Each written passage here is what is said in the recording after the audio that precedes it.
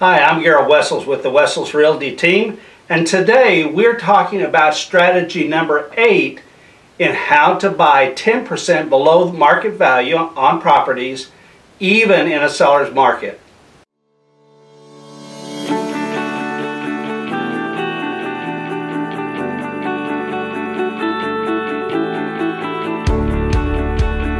Today we are looking at strategy number 8 as we look at ways to buy 10% below the market value, even in a seller's market.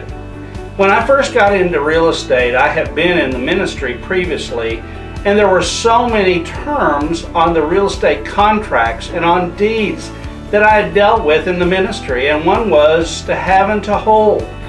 Well, there's a special bond when it comes to family, even in real estate. And so one of our strategies are to buy your mom or dad's house or some family house whereby you can keep that property in the family.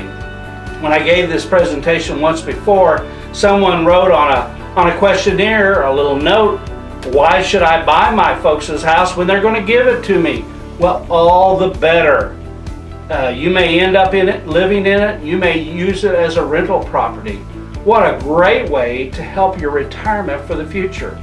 So if you're buying or selling or investing in real estate, I hope you'll think of me, Gerald Wessels with the Wessels Realty team.